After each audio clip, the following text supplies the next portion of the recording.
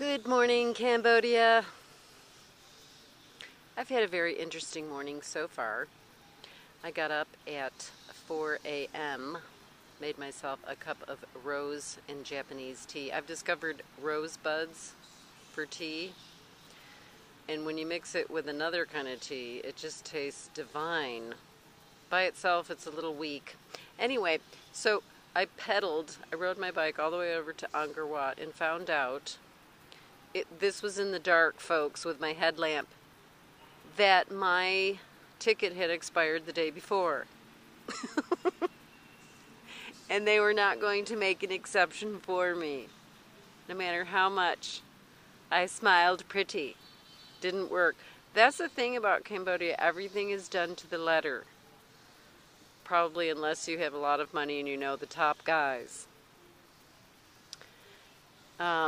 So I thought, I've already spent $80 on seeing Angkor Wat. I'm not going to spend any more.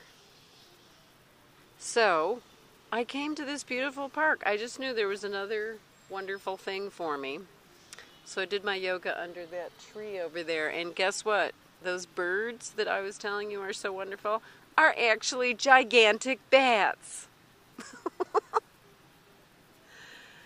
Those are the biggest bats I've ever seen flying freely above my head.